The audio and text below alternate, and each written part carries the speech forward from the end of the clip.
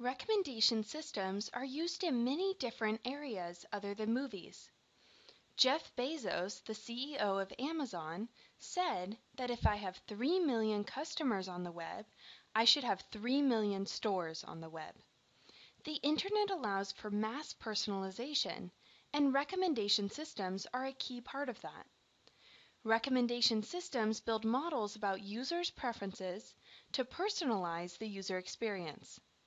This helps users find items they might not have searched for, like a new favorite band, an old friend who uses the same social media network, or a book or song that they're likely to enjoy. Recommendation systems are a cornerstone of these top businesses. Social networking sites like Facebook, music streaming sites like Pandora, and retail companies like Amazon all provide recommendation systems for their users. Both collaborative filtering and content filtering are used in practice. Collaborative filtering is used by companies like Amazon, Facebook, and Google News. Content filtering is used by companies like Pandora, Rotten Tomatoes, and See This Next. And Netflix uses both collaborative filtering and content filtering. So now let's go back to the Netflix prize.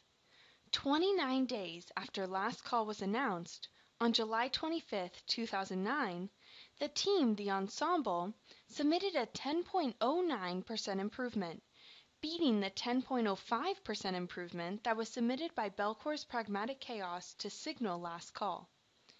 But by the time Netflix stopped accepting submissions the next day, Belcor's Pragmatic Chaos had also submitted a 10.09% improvement, and the ensemble had submitted a 10.10% improvement. To really test the algorithms, Netflix tested them on a private test set that the teams had never seen before. This is the true test of predictive ability.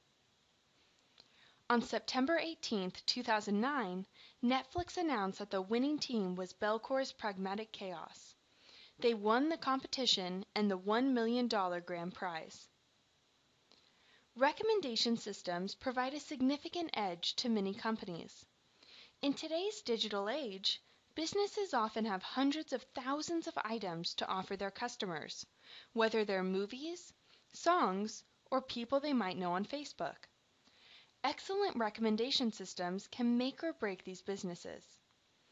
Clustering algorithms, which are tailored to find similar customers or similar items, form the backbone of many of these recommendation systems.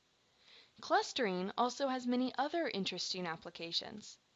In the next lecture, we'll see how clustering can be used to improve the predictive ability of classification methods.